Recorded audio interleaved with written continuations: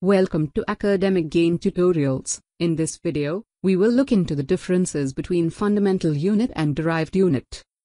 The units which can neither be derived from other units nor they can be further resolved into simpler units are called fundamental units.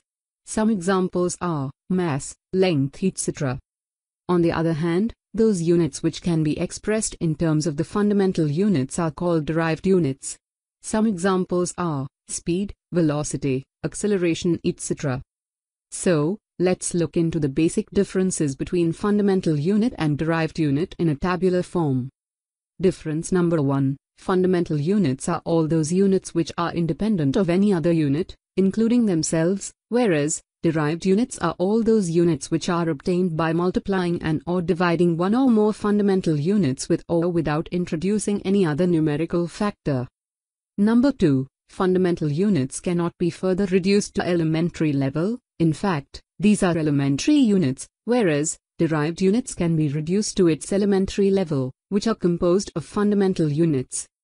Number 3. Fundamental units cannot be expressed in terms of derived units, whereas derived units can be expressed in terms of fundamental units. Number 4. Only 7 fundamental units exist in metric system or SI system, whereas there exist a large number of derived units in metric system.